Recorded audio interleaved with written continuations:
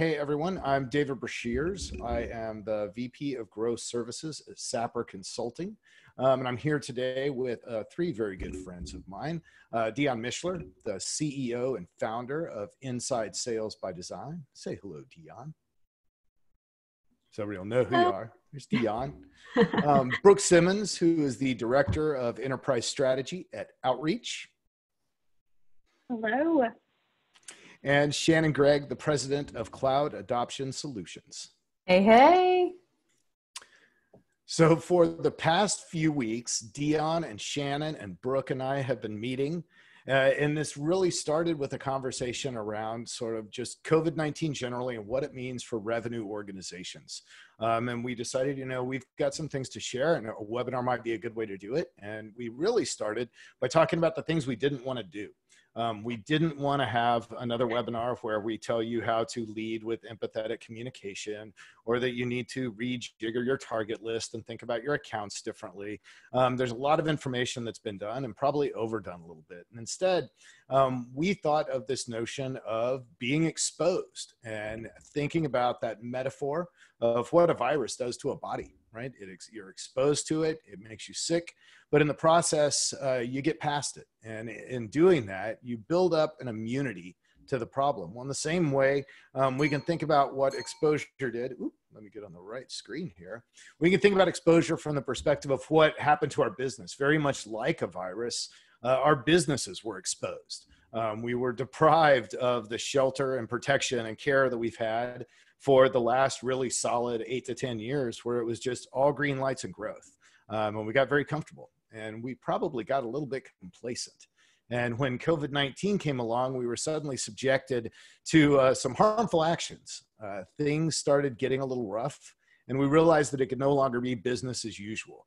What really happened was we were exposed in a second sense as well. And that is the gaps in our businesses, the things that had been, just sort of going along well because everything was going along well, suddenly became points of weakness and vulnerability.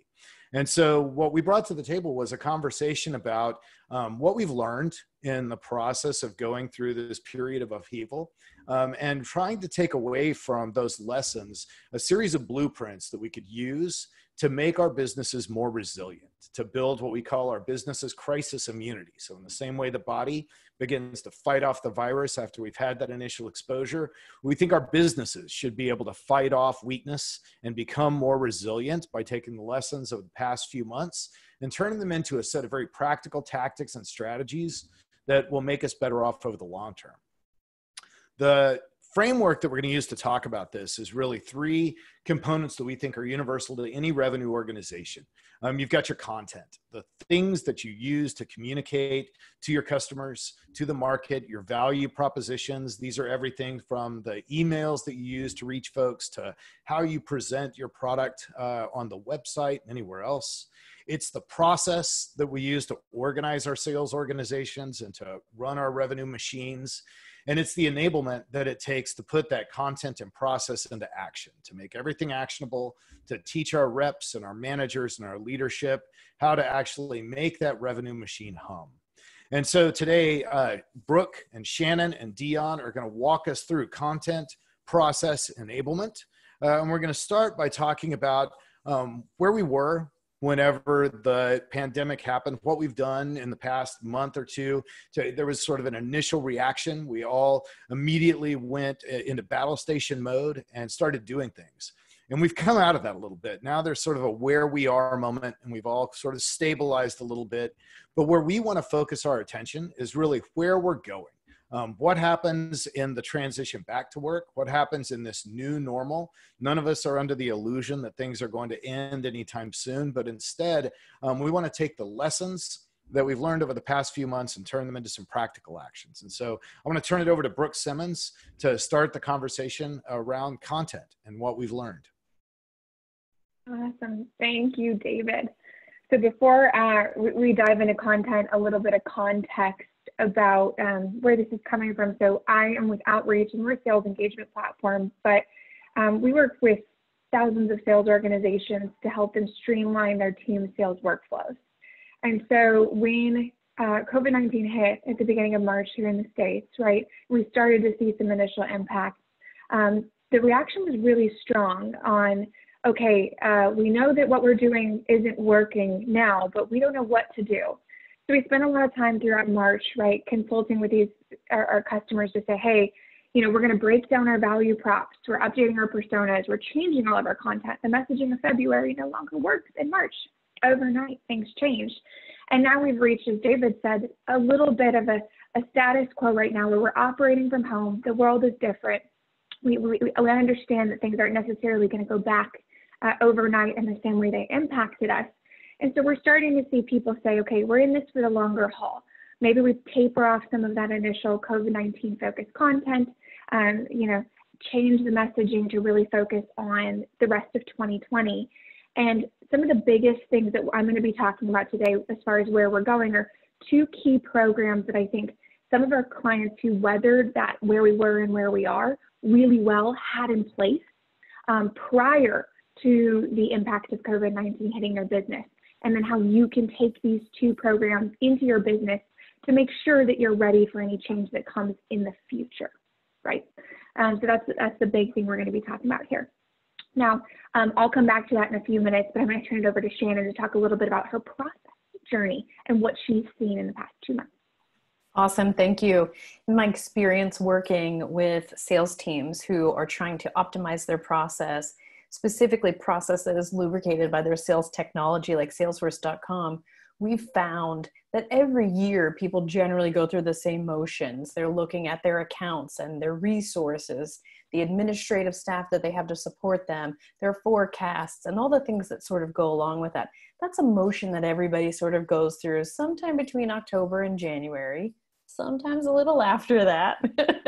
But the sales operations side of it, to say, where is the process? How do we fix this process? Where is the process that we usually set inside of the very beginning of the year got demolished at March? So what we thought was going to happen in Q2, Q3, all of a sudden came right in front of us to say, how do we respond now? So what we're doing right now is looking at our non-prospecting workflows and saying, how do we hone those in? How do we make sure that those are giving us what we need? How do we give our sellers everything that they have to deal with what is happening right now? And then after that, we're going to move into what we think is the future. And you'll hear us all talk today about how we're going to look to say, this is the future. How do you future-proof knowing that something like this may happen again? For those sellers out there that have been selling since 2008, we've seen it before. We're going to see it again. So we're going to invite you, and I'll tell you a little bit more in a bit, how you can revise processes to fix those gaps that this crisis exposed for you so that you don't get caught one more time the next time that this happens. So I'm excited to tell you about that, but for now, I'm going to let Dion tell you why you've got to hang on and hear what she has to say. Oh, thank you. You guys are amazing. So where we were was really talking about how do we talk to folks and all that good stuff. And where organizations are at from a selling culture perspective are definitely, they span the spectrum that we have from boiler room to consultative to caring and everything in between. And what we just like Brooke and Shannon were saying is when this happened, there was a big slap in the face and this sudden stop at the end of the day, and very much an emotional flooding of holy cow, what do we do? How do we do it? What's going to happen? So on and so forth. And so organizations, there were phases really focused on, okay, work from home. What do we do? How do we do it? Business leaders looking at the business, reps looking at their business, hopefully, right, sales leaders. And so what we wanted to make sure we were doing was, okay, now that we are working from home, number one, did we have a system within our organization, if we were all in the same space, whereby we were in a continuous motion of, just like Shannon was saying, that we all have motions, we all have movements, but as humans, we don't always change until we feel the heat. There was a lot of heat back in March. And so so a lot of what we're going to talk about is this systemization of continual learning at the end of the day and leading into how do we commit to developing an organization that is robust? Do we have the fundamentals in place?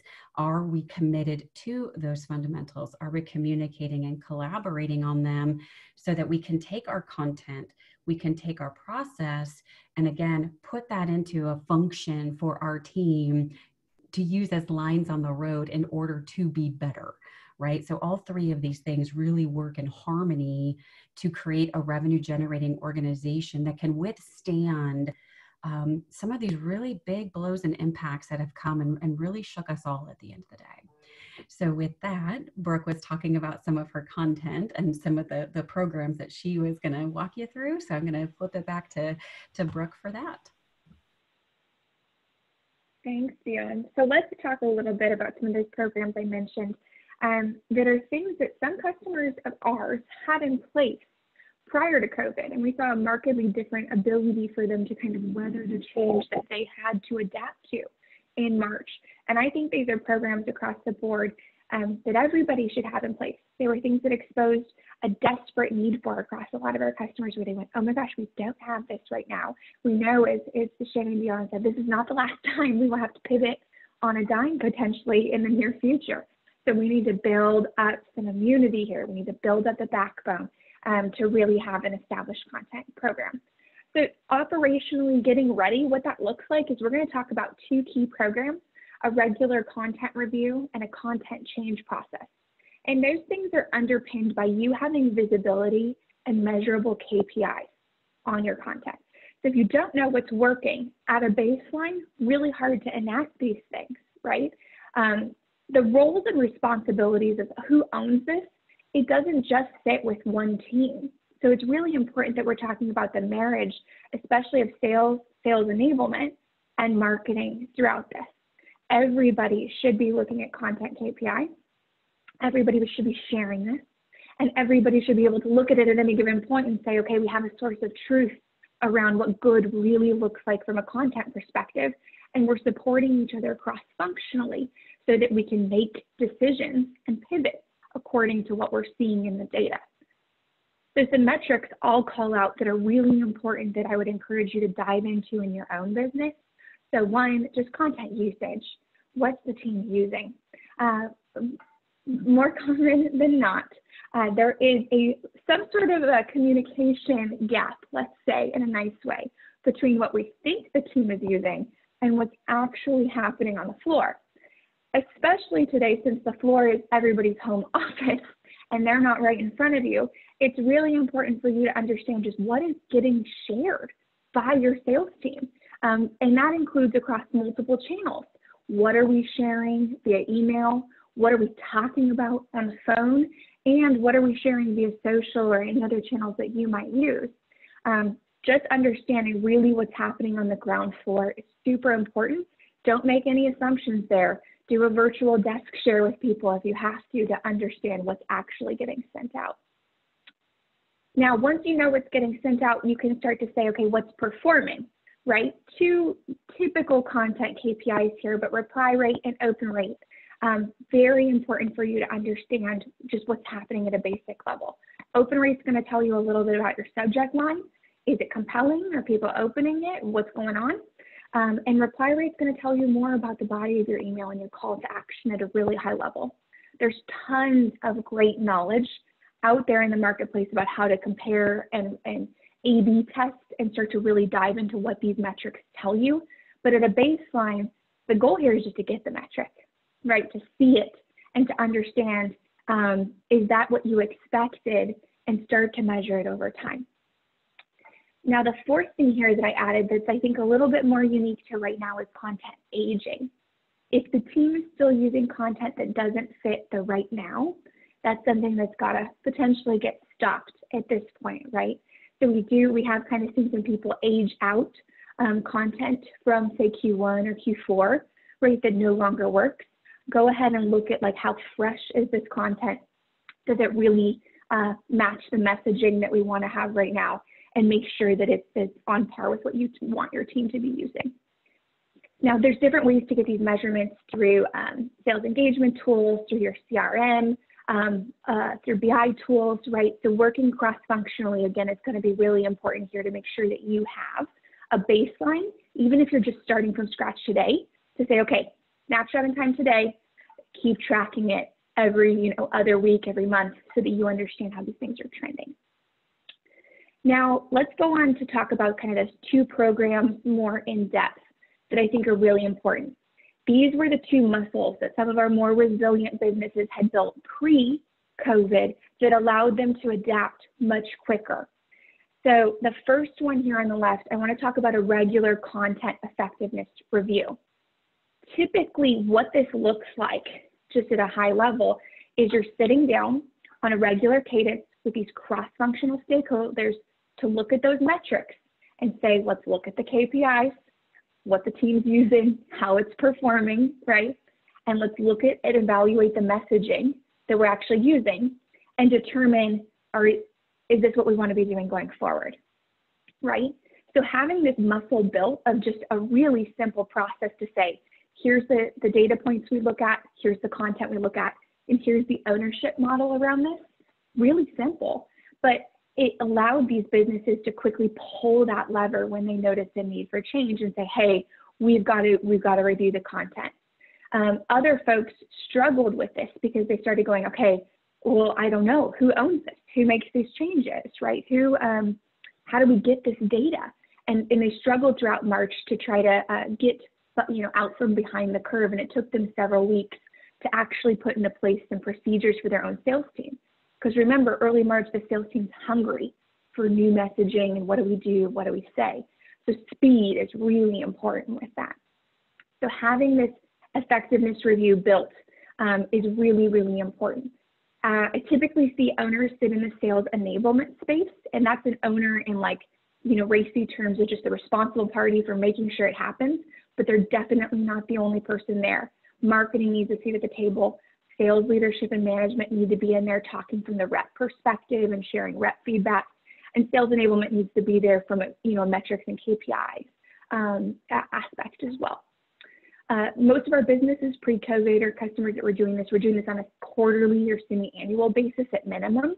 But you could definitely potentially argue for upping that frequency in times like this, right? And saying, hey, we're going to do this a little bit more frequently given, the consistent change we're seeing in the market. Now, as a logical output here on the right-hand side, you're going to have this meeting with your leadership team cross-functionally, and you're going to talk about, okay, do we like what we're doing? What do we need to change? Now you need a process to actually go execute that change, right? Get the content out to the team so that they can go deliver it. And think about this as an iterative circular loop, right? Review the content, look at the KPIs, determine a strategy, you change, and then you test again. Review, change, test, right? You keep this iterative loop going. And we should be doing this in times of health, let alone times of crisis, right? We should always be doing this. So this is something that I think benefits you now more than ever, but definitely going forward. So the way that we see content change happening, typically a little bit more tactical, right? Same folks potentially involved, depending upon where your content is stored and housed and how it's shared with your sales team.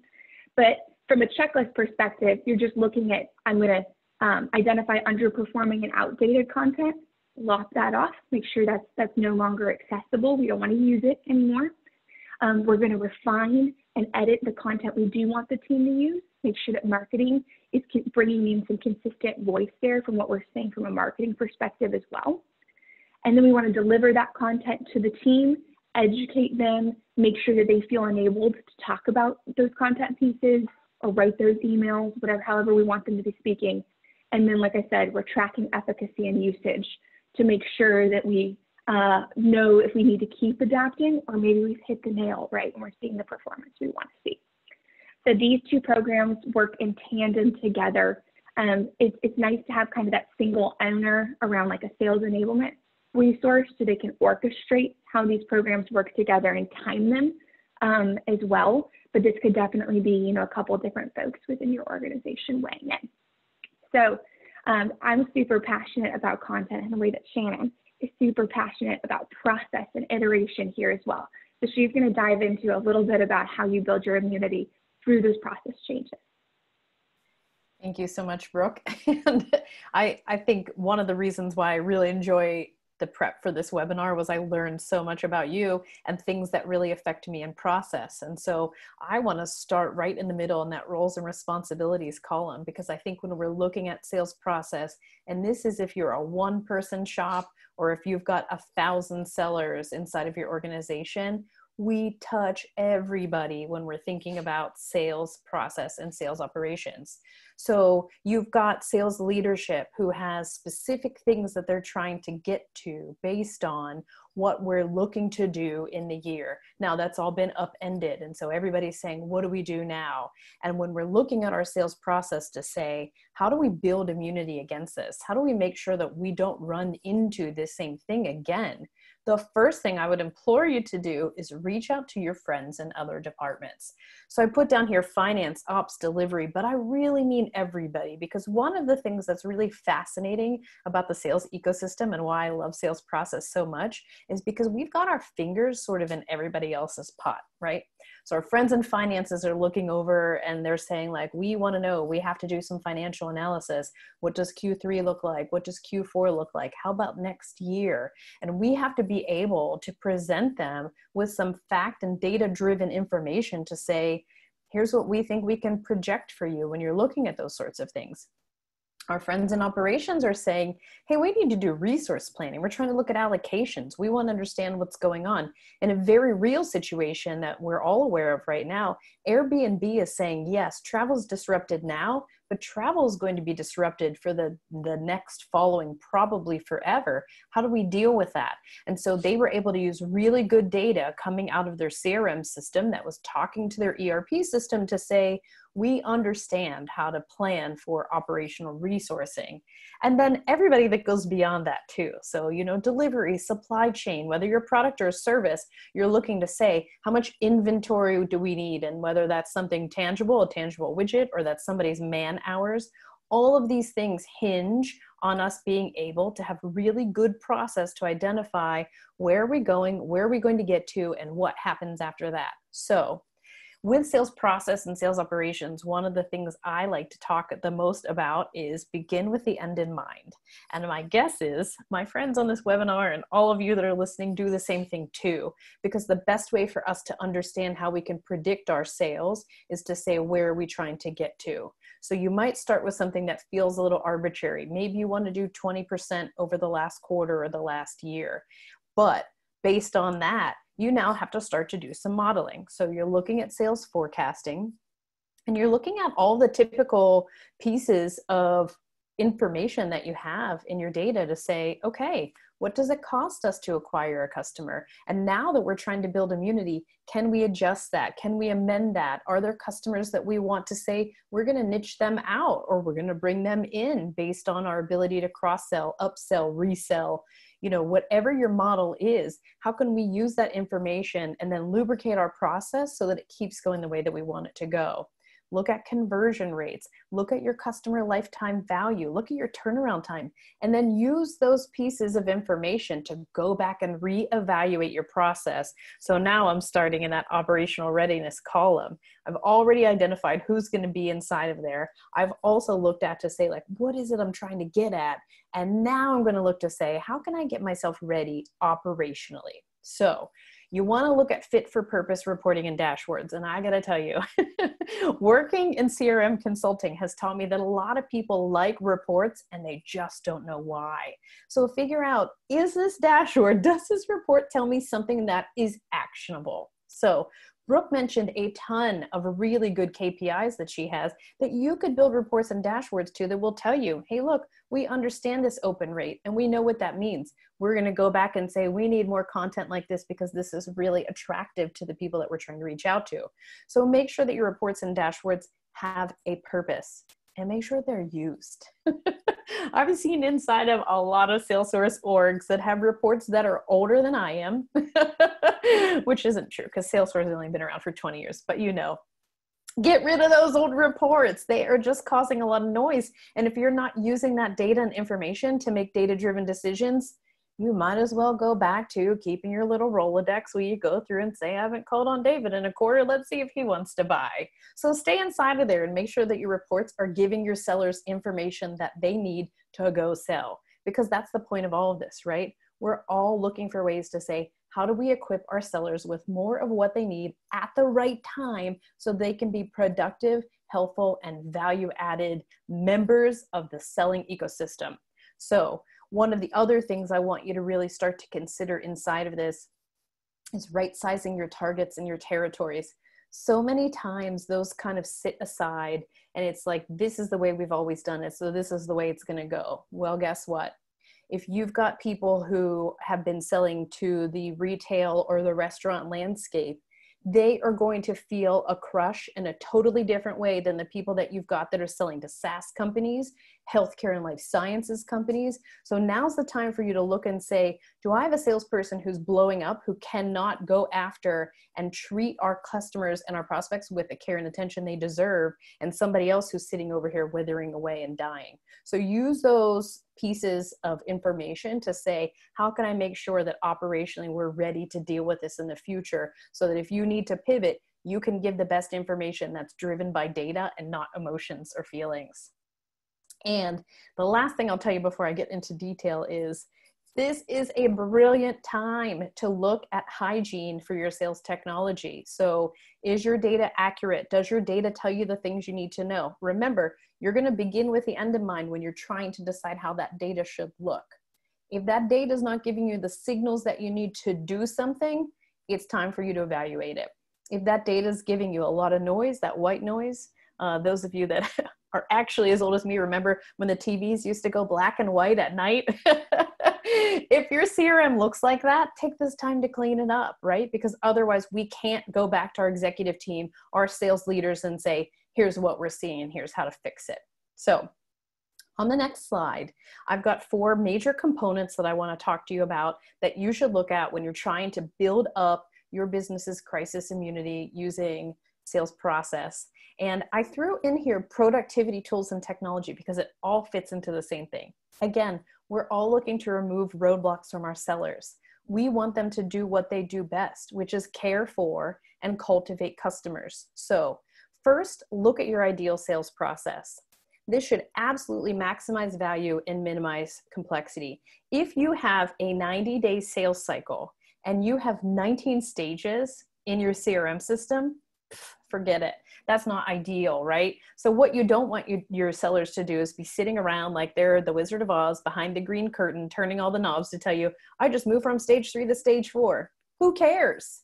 Look at it to say, how can I make sure this is smooth for you as a salesperson so that as you are out there in the field, you're doing all the things that you need to do without giving me signals that truly don't matter. So think really hard about how you can make sure that your sales process will make their value high and their complexity low. So I'm jumping over to the corner that says ideal sales productivity, because that's really what we're interested in, right?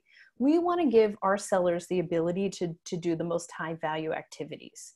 So when you look at one of their days, and you can actually journal, you remember the sales ride-alongs when we would get in the car with our sales team and we would say, I'm going to see everything you do today. Still do that. You can do that now that we're sitting from home. Ask them what they're doing. What are you doing with your day? What are you spending your time with? Block out your time so I can see how much time you're spending on things. Because if it takes you 3 hours to enter an expense report because we're still using Excel, that may be something I want to invest in, right?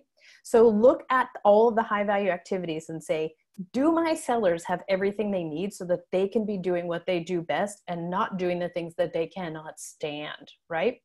You also can be using all of those signals to look for coachable moments. So if you look at those 5 sales stages that you have, and Dion is doing a great job converting from stage 4 to stage 5, but David and Brooke are stuck back. They can't convert between stage 2 and stage 3. Is this something systemic your whole team needs coached on, or is this something specific that you can coach specific people on? So use that data to spend your time wisely as well, specifically if you're in a leadership or executive role. So you'll be able to do that, and that will help you to find the ways to make them more productive, which leads right into the block underneath it, which is your ideal sales technology. So sales technology should be easy to use.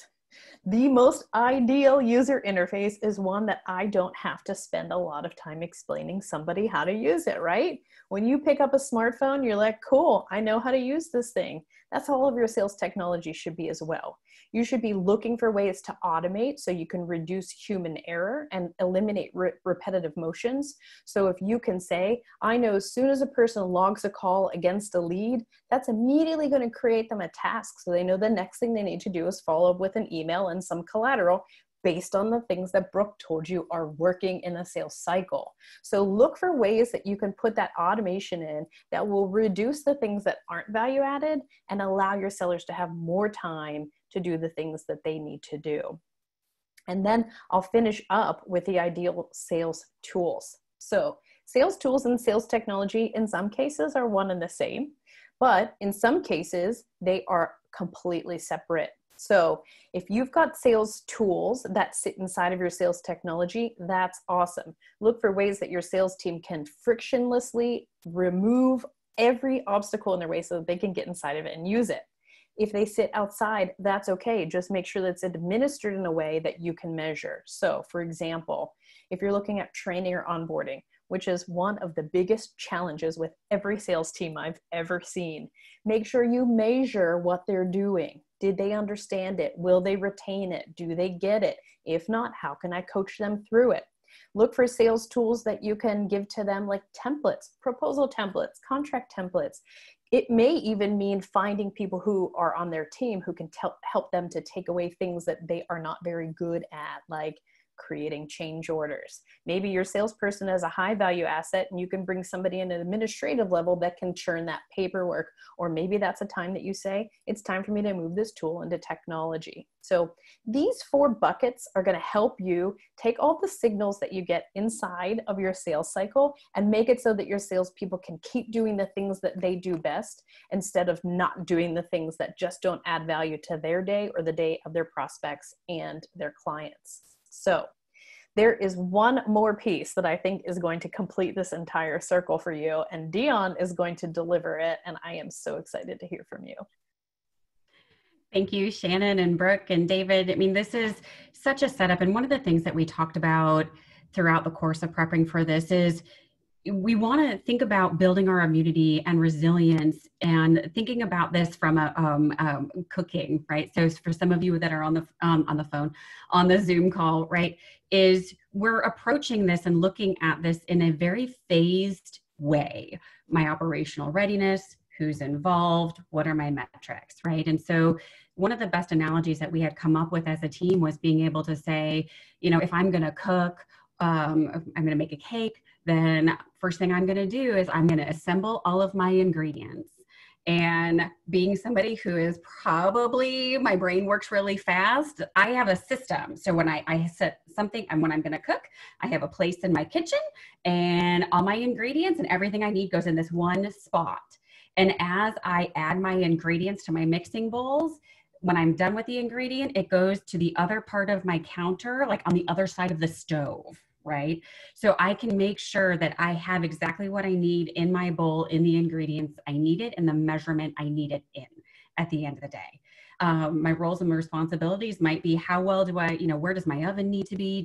What do I need to be doing here? And then the metrics, right? You stick a toothpick in the cake. If a toothpick comes out clean, your cake is done at the end of the day. Very simple analogy. A lot of the businesses we have aren't that simple. However, when we in our brain think about this from that phased approach, we are able to internalize what we need to do. It's not as overwhelming. And if I'm in a leadership role, I am better able to communicate that to my team. So because I have this system for cooking, I can easily teach it to my kids, right? And that's what we're doing. We're not children. All of us are adults here. However, if for those of us that are in a smaller organization and we wear a bunch of hats, we don't have dedicated training and enablement, the sales leader, that would be you. That's your responsibility at the end of the day. Maybe with some folks on your team as well, but really it ends up being a team effort versus a business unit effort. For those of you that are in the training and development world here, I encourage you, you're kind of in the messy middle of all of this, right? And being able to think about this from a phased approach and being able to communicate, which is also a verb, which I found interesting to what David's first slide was on exposed, is being able to communicate in such a way that says for now versus forever. So when we think about in a phased approach, compartmentalizing it for ourselves, our operational readiness. I talk to a bunch of folks that don't have a purpose for their sales team. So maybe that's something you can do. And especially now with all of us separate, you can create a common team purpose. What is the team's purpose statement?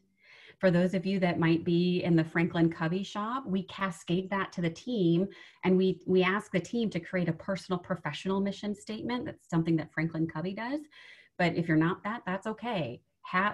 Look at your company's mission statement, your company's purpose statement, create your team's purpose statement. And oh, by the way, it's not to generate revenue. That's a result, right? Your team's purpose statement, as Shannon, and we've all talked about, and Brooke and David, I don't want my team on there hustling for money because people feel that a mile away. Don't do that, right? You can have a sense of urgency. We want to have quality conversations with people because, quite frankly, all of our business is a commodity. Let's not kid ourselves here, right?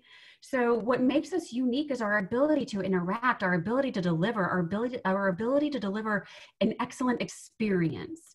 And if we are not clear, if we're expecting, to what Shannon was saying, if we're expecting our team to put the lines on the road and, oh, by the way, drive, that's not going to work, right? And so Brooke and Shannon are talking about serving up what we want our reps to do. We want to be able to point and click our reps, right? In a nice way. I'm not saying they're dumb. What I'm saying is we want to have the appropriate people doing the appropriate activities, and a purpose speaks to people's hearts, and we're going to give them a goal. So some organizations will have a goal to go public. And then after they hit that goal, it all just kind of fizzles out and everybody goes, oh, it just feels like I'm going to work at a company.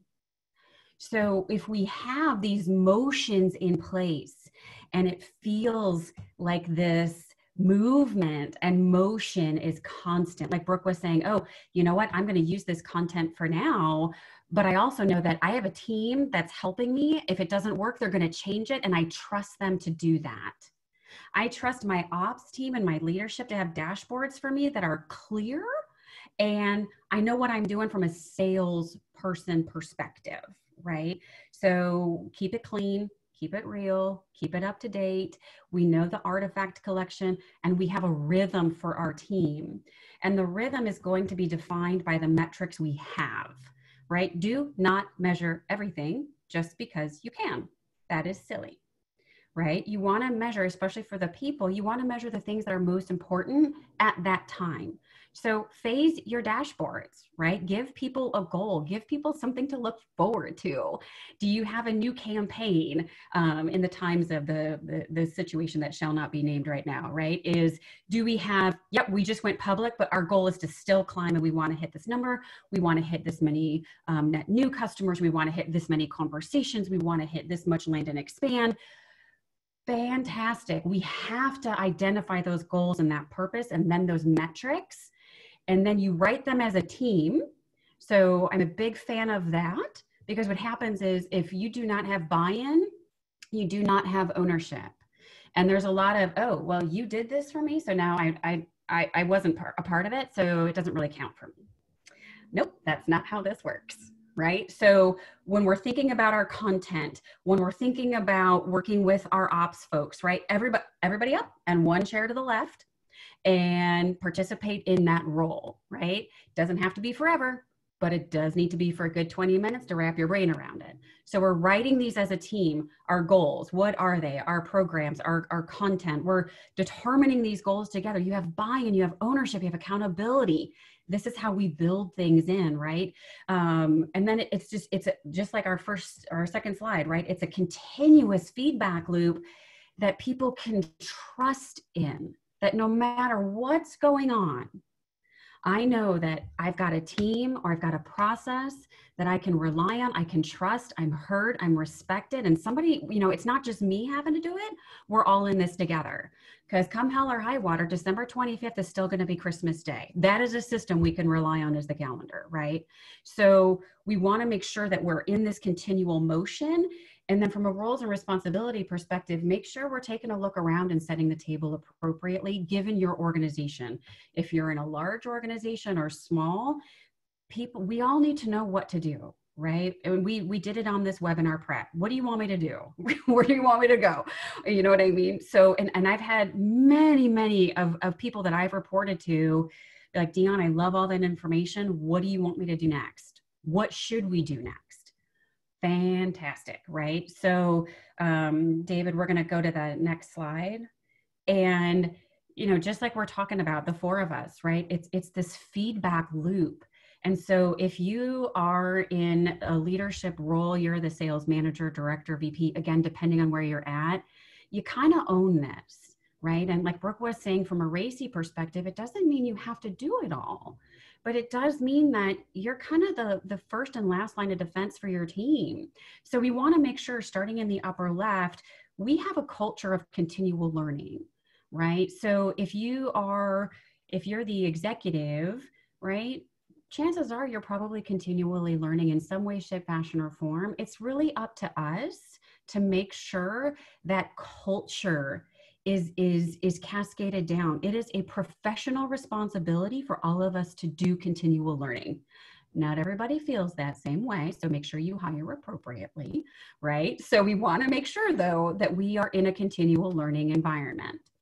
And we've created it, and we've made it okay for people to step up and step into that, which goes to our monthly meeting rhythm.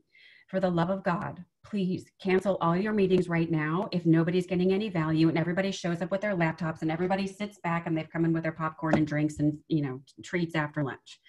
No. So when we're thinking about all these things Brooke and Shannon have talked about, right? Create an annual calendar, right? You're going to have your company's annual goals. You're going to cascade that to some quarterly goals. And from an enablement perspective, and when you have your content and your process, you want to make sure you have a rhythm of goals for a month. This month, we're talking about net new content. When we get net new content, this is how the sales team absorb it. We do a table reading. So people ask me, and somebody stop me if I'm over time. I know we worked on our timing. So just raise your hand. Table reading, right? So I'm a huge Star Wars fan. And when the 9th one came out, I think The Force Awakens, that was the background, right? Was J.J. Abrams and the cast doing a table reading of this script. It was amazing. So people ask me all the time, should we script our sales team? The answer is yes, until people know what the heck they're saying. Yes, this is your brand. These are your people. These are your potential clients. Don't we want them to have a great experience? We need to practice on each other, not our clients. So when we're getting new content, right, even if we've absorbed it together and written it together, sit down and do a table reading, do role play. I don't care if people don't like it. You don't get to practice on our clients. Right? So let's just learn our words and our verbiage, right? So the famous line of Princess Leia looking at Han Solo saying, I love you, and he says, I know, was ad-libbed. And they were only able to do that because they had gone through the script and the scenes and the blocking and tackling so many times. As sales professionals, we don't get to ad-lib until you do your table reading and your practice, right? So just keep that in mind as you're going through your monthly rhythms. And if you're in a smaller organization or even a larger one, if you've got a larger team, you might have someone that just nails it, right? Not everybody's good at everything, but you might have somebody that's really good at certain pieces. Have them teach it, right? We learn by teaching. We learn by doing. So do your table reading, do your teach backs, do your demonstration. So maybe the first of the month, if you have it, or the first of the quarter is net new content creation. Then the second week is your demonstration. The third week is your teach back. The fourth week is a wrap up. Hey, what worked well? Because then you can do your SMART measures at the end of the day, right? So just like Brooke is saying, you're going to have these KPIs and you're going to have a system like Shannon was saying. So how do you do that, right? What we don't want is this anecdotal, oh, that didn't work. Well, how many people did you use this content on? How many conversations did you have? Oh, I don't know. Okay. The answer to that is no. You sound like a 10-year-old that doesn't want to do their homework. So we're all adults here. We're going to grow up and we're going to do what we have to do to engage and be a professional at the end of the day. So then that's where it kind of goes to our effective meetings and communication loops, right? All behavior is driven from emotion and our thoughts. So if we're going, oh, I don't know if I like that messaging. Okay, well, what's not working for you? Right? And we want to make it okay for people to kind of work through what they've got to work through at the end of the day from their thoughts, right? Our thoughts determine our actions, feelings, all that good stuff. So we want to make sure we've got that cascade in there at the end of the day, and these loops set up so we are able to move frictionlessly with clarity. When people say, yeah, only a woman would say you sound like a 10-year-old probably, but that's what we're doing here, right? Is, hey, we've got a team, we're here for you. You know, I get the knee jerk, I get frustration, I get the emotion. What do we do with it? How do we move forward? Right? So it's really about this immunity. It's about a mindset, because it doesn't matter if we're all in the same office or if we're scattered to the four corners of the world at this point. When we have a system, and like Brooke was saying, you have the system, it makes it so much easier, right? I can still drive, kind of, as long as I'm going to the store, but the lines on the road are still there. They haven't disappeared. So what we're really talking about is, have we, throughout our history, and including now, given our team the lines on the road they need, the energy, the injection to keep moving forward at the end of the day, as we kind of start talking about into this resilient piece. So with that, I'm going to turn it back over to Brooke to finish out our last piece. Yeah. So let's talk about some of the big things we want you guys to take away today to start achieving resilience in your business, right? So when we circle this back to the content piece here, there's two big objectives I want you to think about when you leave this webinar. One, do we have a tight measurement strategy? And tying that to the desired outcome all the way on the right is, do you know what's working, right?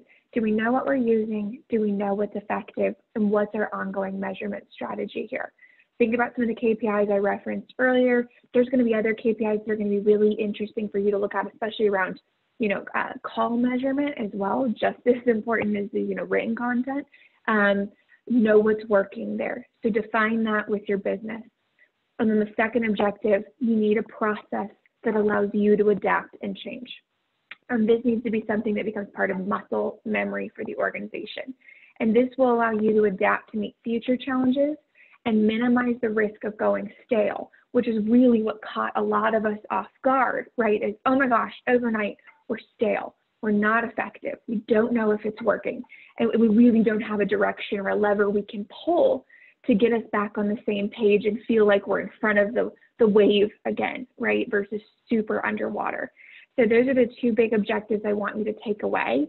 From actions for that, tactically, you need your baseline KPIs. You need to organize your content. Get rid of the things that are aged and, don't fit anymore your needs. You'll be surprised when you do those ride-alongs and you do see what's kind of getting out there and you do hear what's being shared.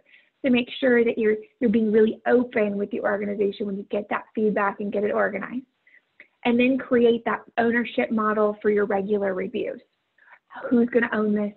Who, from a RACI perspective, the responsible party that's going to get these on the books, who's going to be looking at these KPIs, and who's going to get us organized cross-functionally so that we're doing this on a regular cycle, no matter what. This isn't something that stops if business, when and if we return to our new normal. This is something that we keep going for the future. And as far as ownership, again, just to stress the cross-functional nature of this, there's partners across the business that can help you.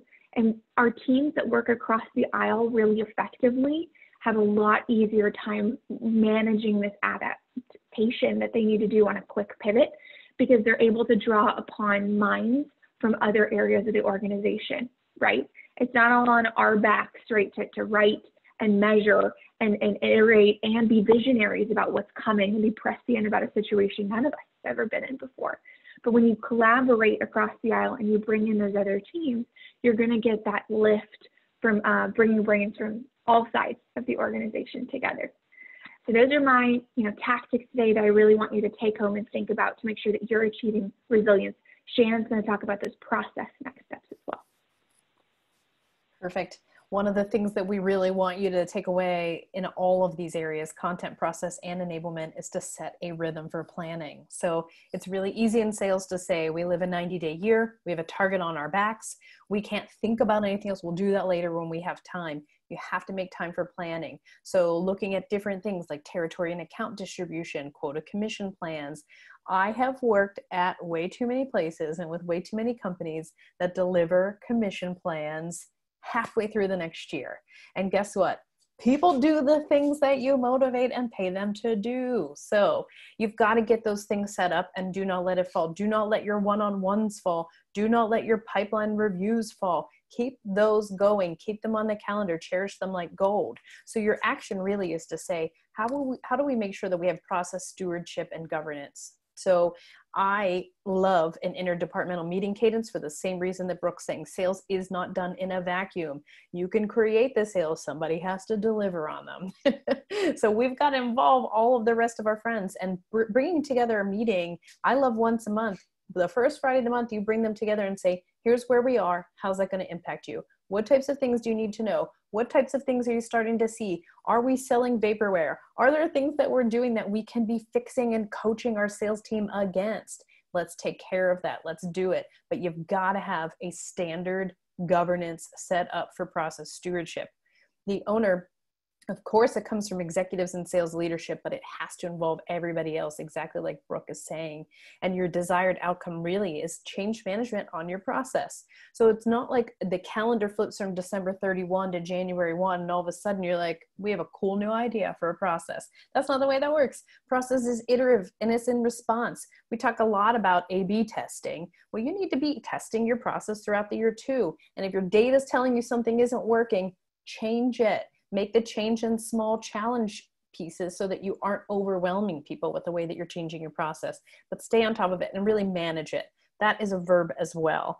Look at right sizing your roles and making sure that everybody's doing the thing that makes the most sense for them, whether you've got a small seller shop or a giant one, and make sure you're both efficient and effective. You can be efficient.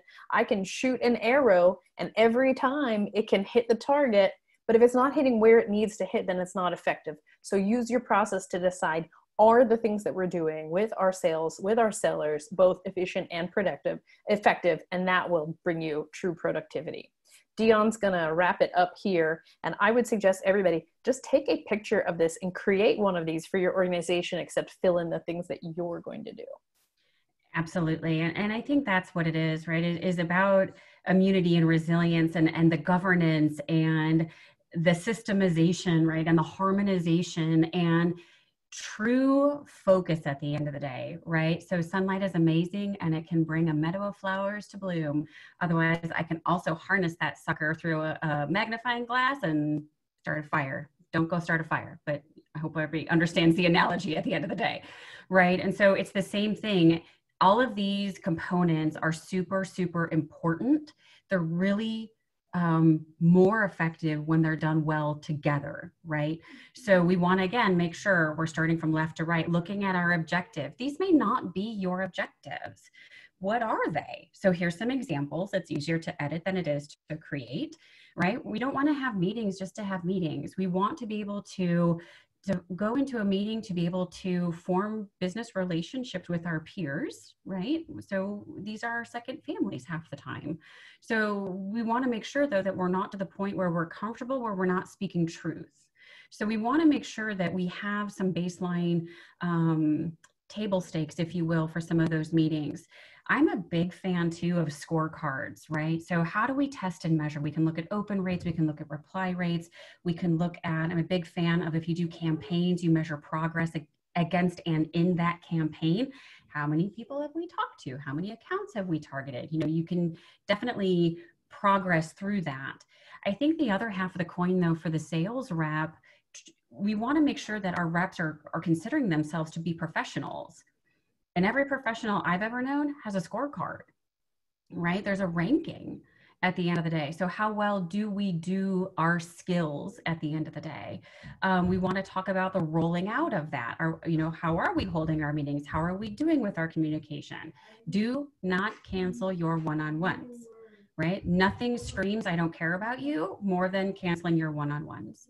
So you really need to make sure we're engaging both at the people level and the number level, right? So we want to make sure we have that dichotomy. And sometimes there's a healthy tension between the two. As long as it's healthy, it's okay.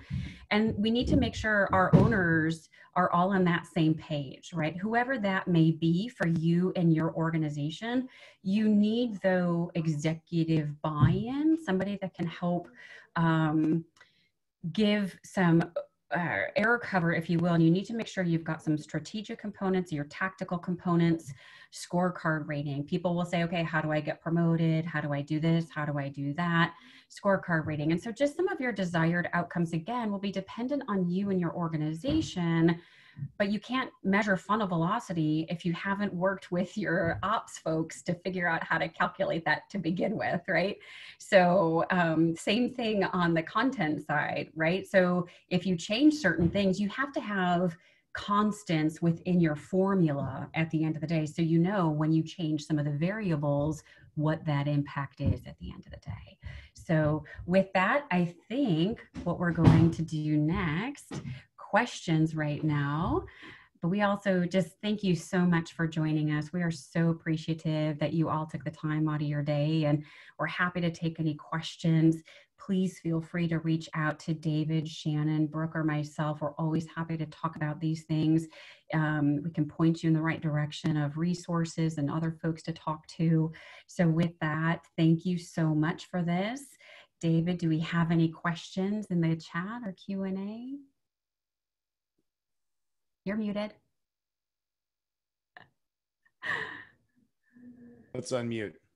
No questions. We are right up against time. We really appreciate everybody attending today. I hope this was as helpful for you guys as it was enjoyable for us. This has been a real labor of love. I feel like I've learned a lot over the last few weeks of working with these folks. So super appreciative and just really just great work, guys. Likewise. Thank you. And I think we'll send out the recording to everybody, right? Yep. We will look for us on LinkedIn. We'll have the deck we can share. Yeah. Perfect. Brooke? Absolutely. What a wonderful experience working with all of you, especially you two ladies. It's been fantastic to be on a panel of women talking about sales. So very exciting, but thank you so much.